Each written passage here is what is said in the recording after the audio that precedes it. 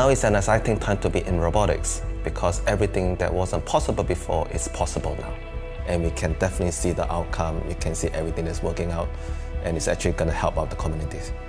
The global agri-tech market is set to grow at about 13% between now and 2030, with robotics and automation to replace about 50% of day jobs by 2040.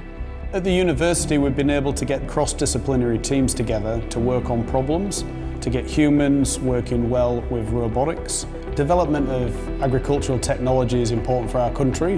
We've got an opportunity to apply automation to make ourselves profitable and more environmentally sustainable. Robotics is at the forefront of solving many challenges we are facing, including labor shortages, and growers are coming to us desperate for solutions.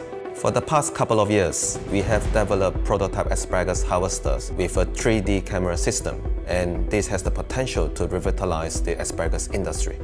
We've recently established a co-design lab in Tauranga where we can build our robotics while working closely with end users and specialists across the region. We're working on some really high-tech solutions and some lower-tech solutions that can go to market quickly. So we're working with Zespri International to help them solve some of the harvest labour challenges.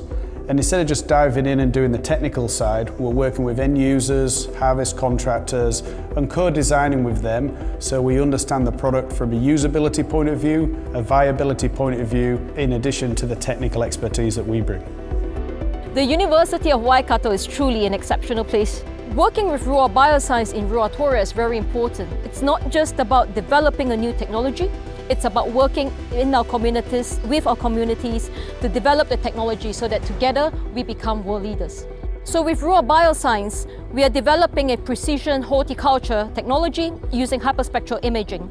And in so doing, we are able to tell what the optimal harvest time is as we in real time assess the growth of the medicinal cannabis plant. So here in Aotearoa, New Zealand, we must be at the forefront of this technology roadmap.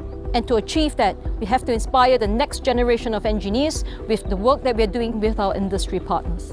Jobs in robotics, automation, and sensing are outpacing all other engineering disciplines. So we need more people than ever in robotics research and innovation, and Waikato is the best place for it.